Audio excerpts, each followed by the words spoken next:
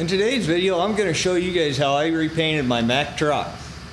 Now this video is going to be basically a general overview of the process. Now this isn't going to be a super detailed step-by-step how-to video. This video is more to show you that this can be done yourself if you have the dedication, the work ethic, and the willpower to do it.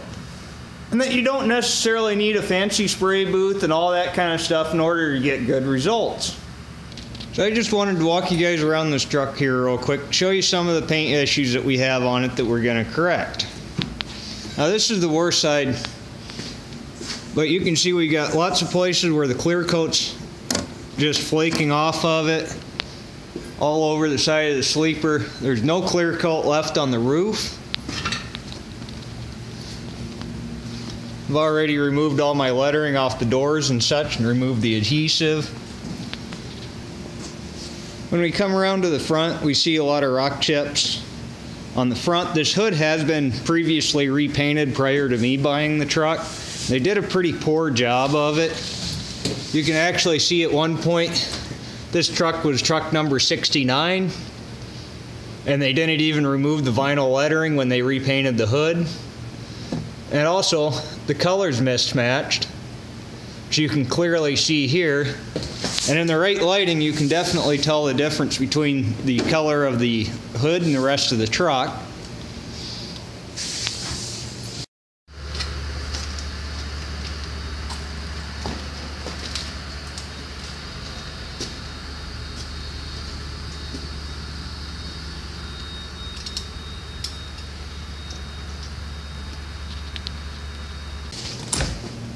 The clear coat's gone off the front of the mirrors, and they're pretty rock chipped up. We got some corrosion on some spots on the aluminum sleeper. It's causing the paint to bubble and chip off.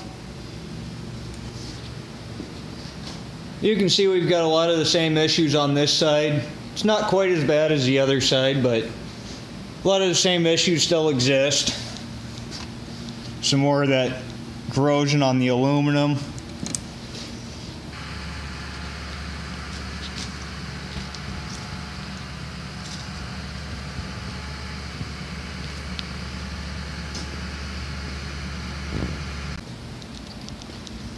I've already removed the exhaust stack, taken my chicken lights out that I installed in another video.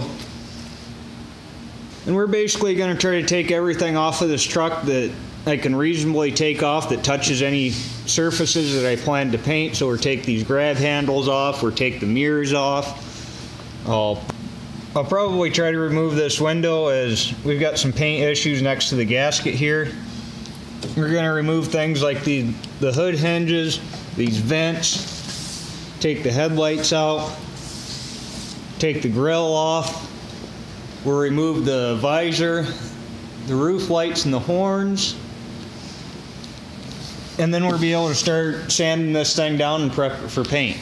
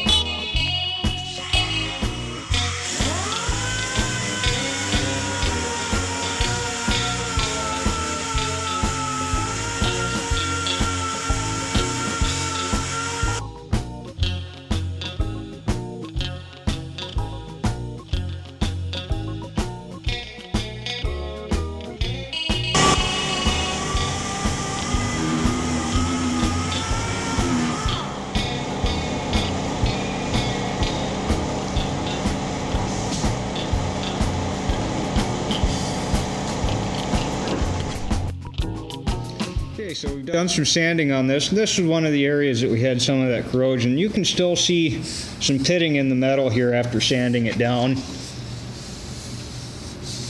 You can feel it a little bit. It's not super bad, but I'm sure that that's going to show through on the paint.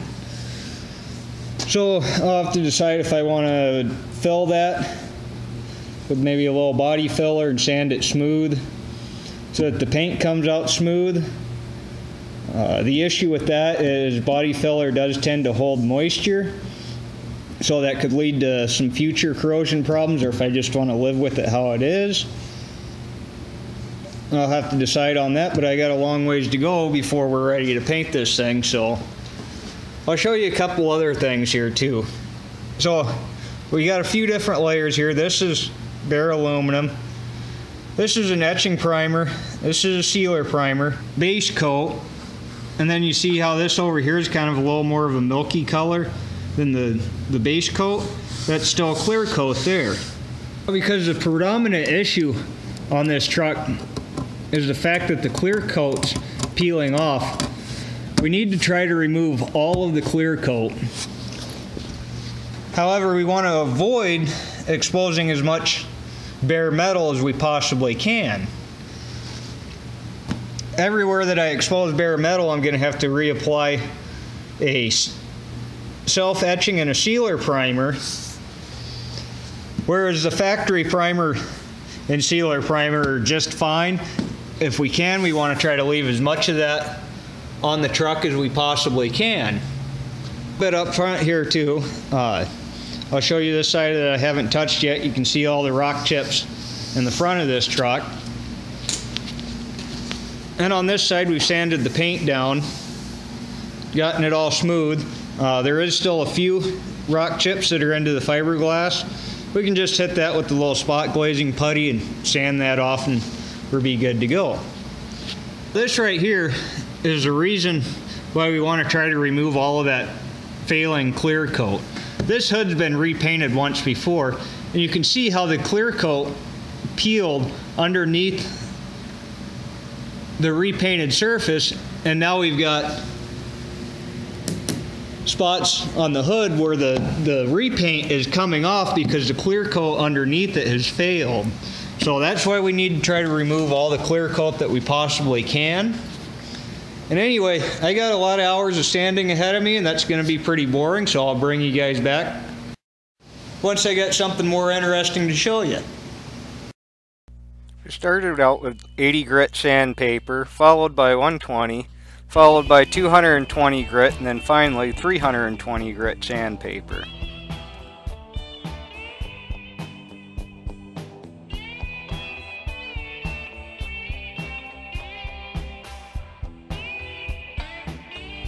After that, any bare metal areas were primered with a self-etching primer followed by a sealer primer. Okay, so what we got here is we got some soapy water in a pump-up sprayer.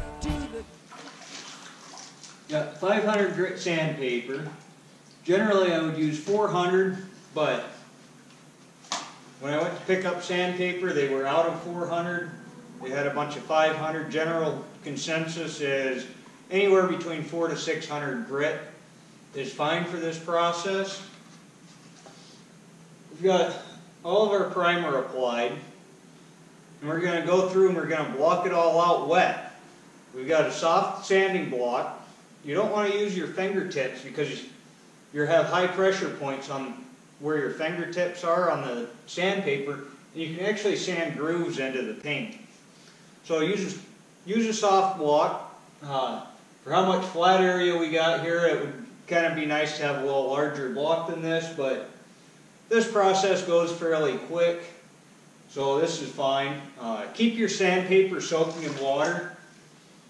When you do this, keep your water changed out so it's clean. Also keep a clean rag. And yeah, we're just going to wet sand out this primer. I know some of you guys are going to question about not primering the whole truck. We still may end up doing that. I ended up with a lot more primer on this thing than I really thought I was going to. I also broke through into the factory primer in a lot more areas than what I thought I would too. Had to get pretty aggressive with the sanding in order to remove all of the clear coat. Plus then you have areas with clear coat, areas with not. You know, it was really easy to break through.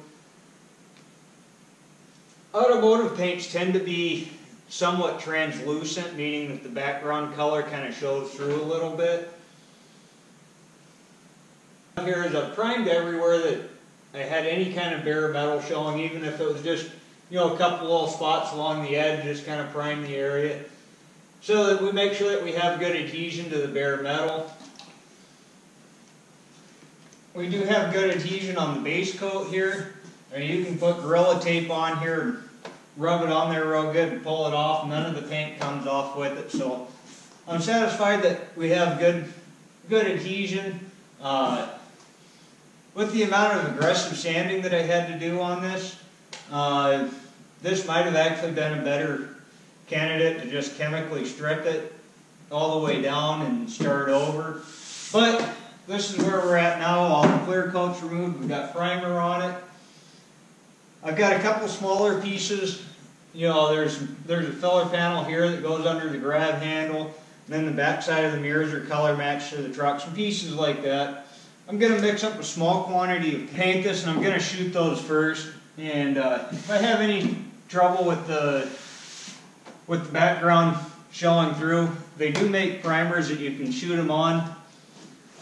Let them flash off for about 45 minutes, and you can shoot right over the top of them without having to resand the surface. So I should have this completely prepped by the end of the day today, besides probably a little bit of masking and a final wipe down with some alcohol.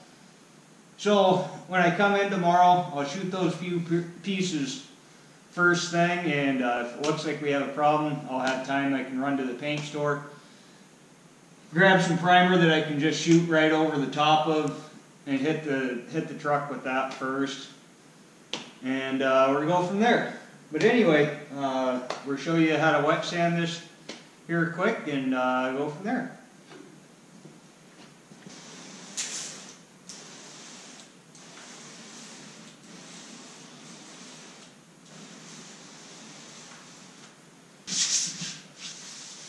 Basically all we're trying to do is just smooth off the high spots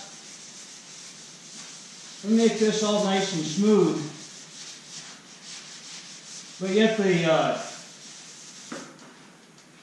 grit of the sandpaper still leaves enough bite for the paint.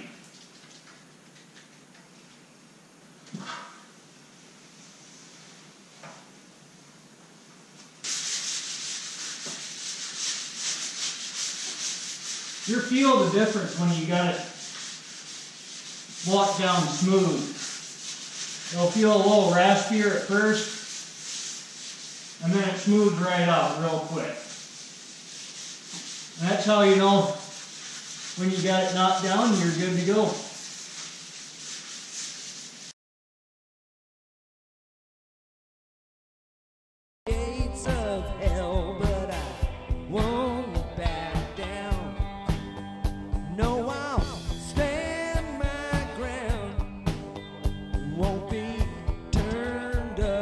The reflection of the light on this panel after we wet sanded it and it's dried off, it's got a little bit of a dull sheen to it. After wet sanding, the truck was washed with Dawn dish soap and water, and then the shop floor was cleaned and it was brought back in to be masked and then wiped down with alcohol before paint. Okay, I just finished shooting my first two test pieces. They look great. They covered really well. We're using DuPont Imron. We're shooting it in a base clear. And this is actually just the base coat. Now I've never actually shot Imron before. And the guy at my paint supplier told me that the base coat itself is going to be very shiny, which I'm not quite used to. Normally this would still look dull after shooting the base coat on it, but this looks quite good. I'm very pleased with it. We're going to go ahead and mix up some more paint. I only mixed a very small quantity to do this. So we're going to mix up some more paint and then we're going to shoot the rest of the truck. So I hope you guys can hear me with all this stuff on. I'll speak up really loud. But it's pretty important that you protect yourself from this stuff. Actually, I'm going to go grab a set of gloves here real quick.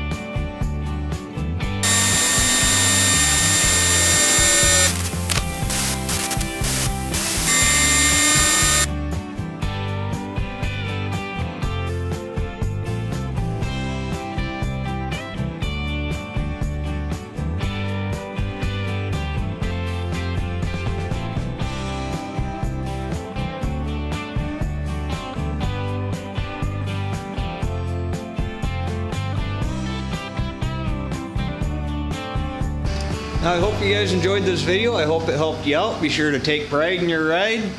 Thanks for watching. Be sure to like, comment, subscribe down below. Thank you. Have a good day.